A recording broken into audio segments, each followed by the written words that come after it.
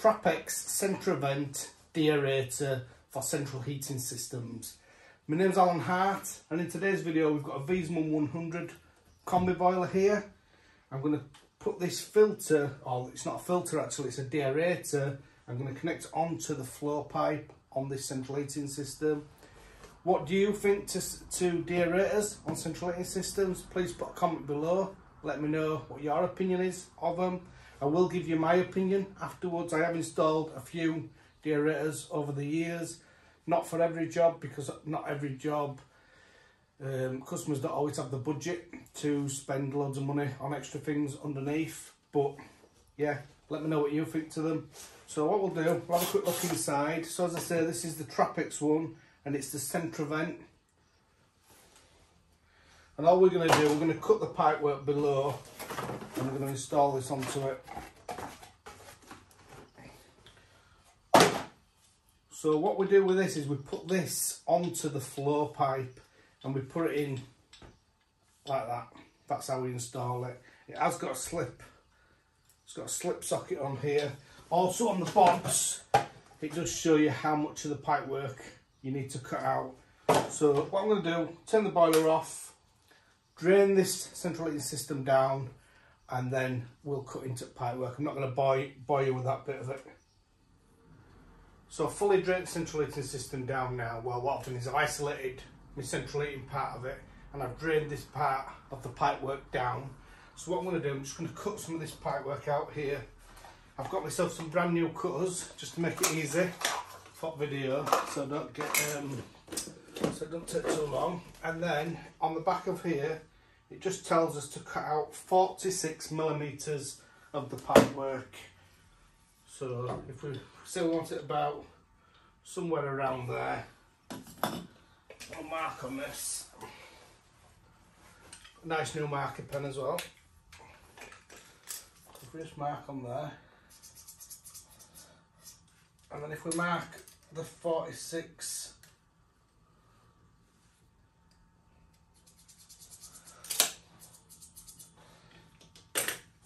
millimeters on there, and then we'll just cut this out. If we have a look on the cutters, we can see it's an arrow, so we can see which way we've got to turn the cutter around.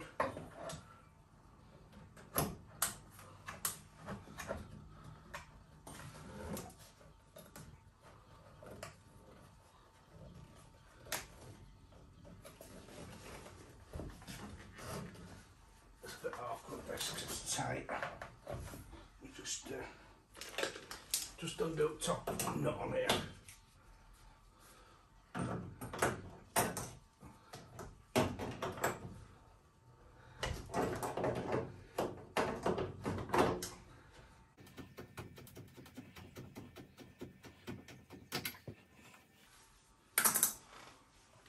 Undo it nut off there, just make it a lot easier just to cut. So you can see then. It's nice and easy then to cut. So what this does is, what this deaerator does, it gets any micro bubbles or air out of, they say gases actually, and some people say that it's actually better, it's better than installing a central heating filter. Put your opinion below, let me know what you think. Personally, I think the idea of a deaerator is very good. I'm not sure that on a lot of jobs customers are not going to want to spend the extra, so you do have to, obviously you've still got to do the jobs and sell the jobs.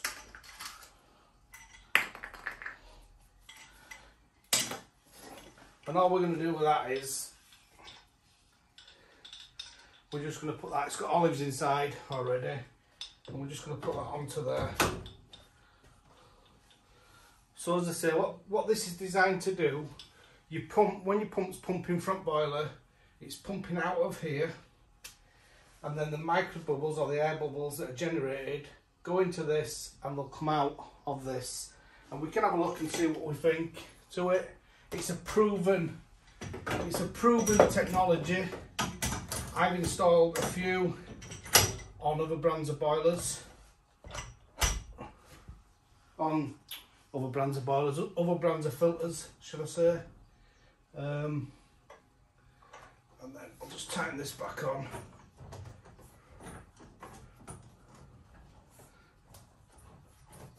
And then once I've tightened all this up, what I'll do is I'll full out system up, and then we'll see what it does. See if we can hear out happening.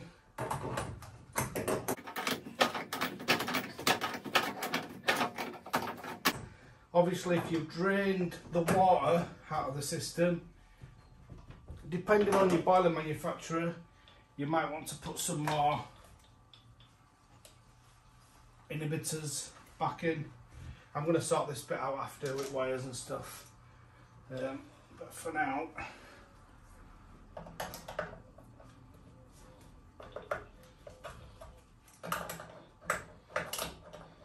just tighten this up.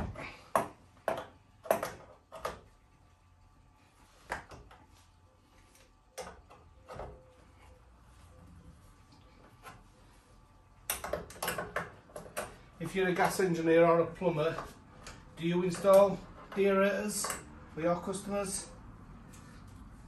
Or have you asked your customers in past and they've said no, we don't want to spend extra money?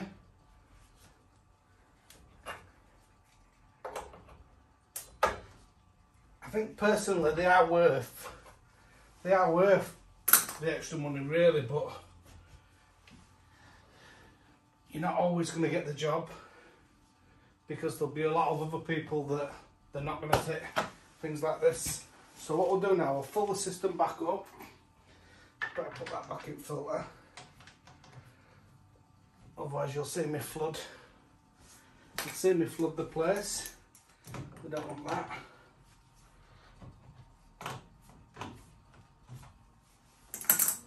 So I'm just going to let some water back in.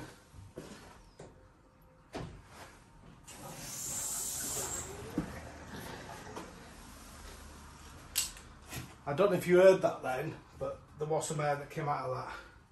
So what I'm going to do now, we'll fill it back up properly on here. I've done loads of videos on how to fill a boiler up.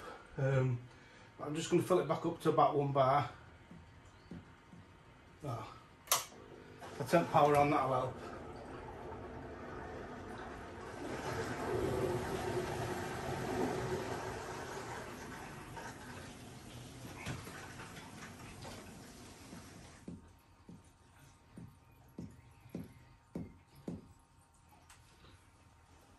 Normally we'd fill it up to about 1 bar, just over, depending on what the manufacturer's instructions say.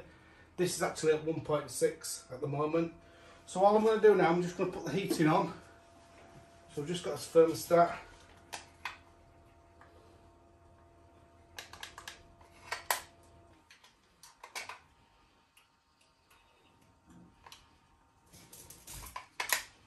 Not that we actually need heating on today, because it's nice and warm today.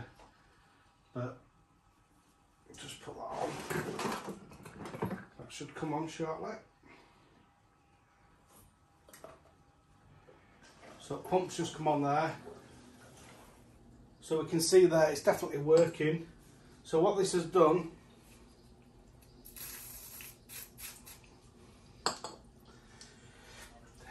if we hadn't have had this deaerator on here, then air bubbles would have been going back in to the central heating, and what they can do, they can help with corrosion on the system. So it's definitely working. What's your opinion of them? Are they worth installing on central heating systems? Be really interesting to know your thoughts. As I say, I've installed some other brands on other boilers in the past, and I've never had no issues, if I'm honest. But it's always hard to know whether, when you're buying products, if they're actually worth buying or not. But it's definitely letting air out of there. There's absolutely no doubts that this is working. So yeah. So how this is, what's it doing? water's coming back here, it's going through the boiler, and then the pump, because the pump's got the pump's pumping round or circulating, it's going through the boiler, it's producing some micro bubbles or gas or whatever they want to call it. There's a video on Spiritic's done a really good video on showing you how this works. I watched that a few years ago, and that might be worth you watching. And then what this is designed to do then is to try and get as much of that, the micro bubbles, the gases or whatever you want to call it, out of the system. Then you're not allowing that to go back around the heating system. If you allow them to go around the heating system, it just helps with corrosion, does that? So by fitting one of these, the idea is it will slow down, or it will minimise corrosion in the central heating system. So hopefully it'll make the system last longer. Let me know what your opinion is. It's definitely working, as you can see. It's got bubbles on there, so it is definitely working. Thanks for watching.